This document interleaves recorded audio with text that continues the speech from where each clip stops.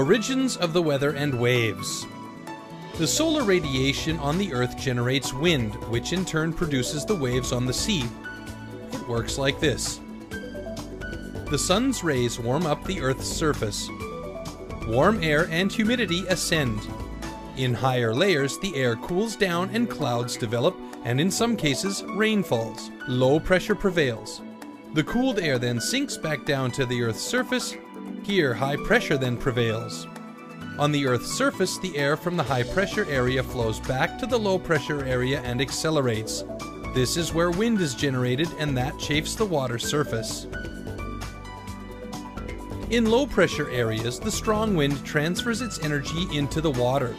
If a low pressure system or its troughs passes directly overhead, this means bad weather with wind swell. But these choppy waves are mostly of poor quality and are only partly suitable for surfing. But the wind energy transmitted into the sea also wanders from the low pressure areas where one water particle bumps the next. The resulting swell can cover a distance up to 1,000 kilometers a day, and it works like this.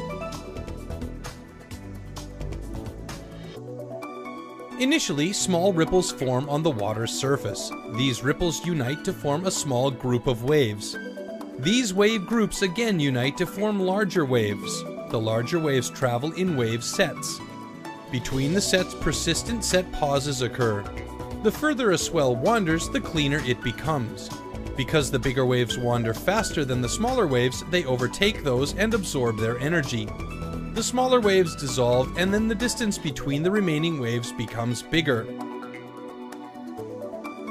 The distance, also called the wave period, is measured in seconds.